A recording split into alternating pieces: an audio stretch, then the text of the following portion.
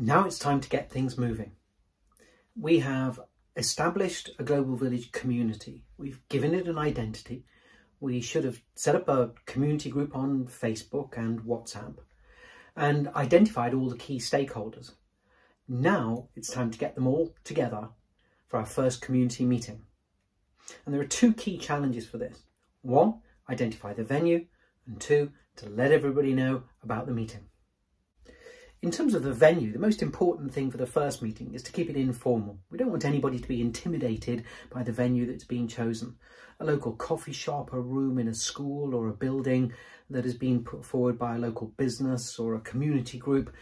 Any kind of place that can accommodate a handful of people or more, depending on the reaction you get to your initial outreach. Of course, we want to try to keep this community gathering cost-free.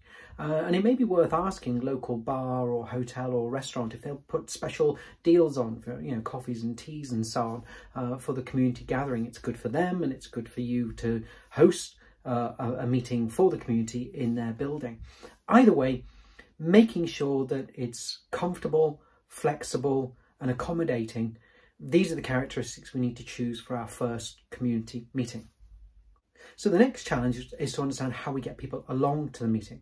And of course, having established a Facebook community group, that has to be our starting point of action.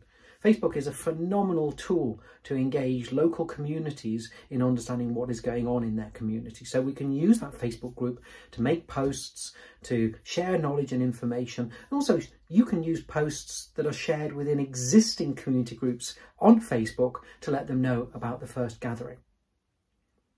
We should also think about engaging other means of communicating within the community. This could be flyers that are distributed door to door or put up in local shops and local offices. This could be engaging local media. If you have access to a radio station or community newspaper or local newspaper, these can be powerful ways to communicate the launch of the Global Village to everybody within your community.